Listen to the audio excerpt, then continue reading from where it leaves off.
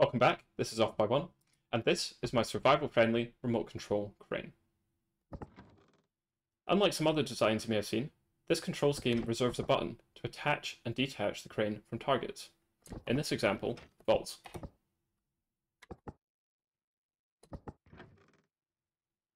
As you can see, I have full control. Forward, back, left, right, up, down, attach, and detach. It's all there. From the functionality provided, you might expect the redstone to be horribly complex, so I'm sure you'll be glad, perhaps even surprised to know, that this is all it needs. We have one redstone torch, 7 pieces of redstone, 9 redstone links with 4 up top, 3 on the first gantry carriage, 1 on the second gantry carriage, and then 1 on the sticker. We then have a clutch and a gear shift. I have to put signs on them because I always forget which one's which. We then have 7 shafts, the regular kind. 2 gantry carriages, of course. And then however many gantry carriages you need to cover the area that you're going to be operating this in. And that's about it. Now I know if I don't show the specific links that are used, I'll inevitably get questions, but I do just want to point out they're in the schematic. First up we have the pink receiver, then the black, then the white, then the blue.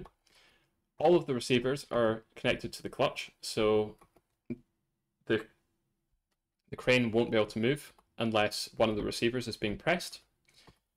Only the black and the pink receivers control the gear shift, and that's just to run it in the opposite direction as required. On our first gantry carriage, we have the orange, the pink, and the blue receivers.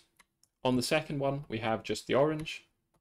And then finally, we have the green on the sticker. In our linked controller, we have blue connected to up, pink connected to down, white connected to left, black connected to right, green connected to space, which is controlling the sticker, and then orange connected to shift, which is enabling the up-down controls to switch to the up-down controls on the pulley.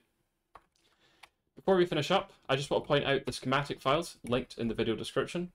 As a couple of you pointed out, my Discord links weren't working, so I've now self-hosted all of my schematics. If this video has been in any way useful, please drop it a like or a comment. As you can see, this is still a very small channel, and every little bit helps.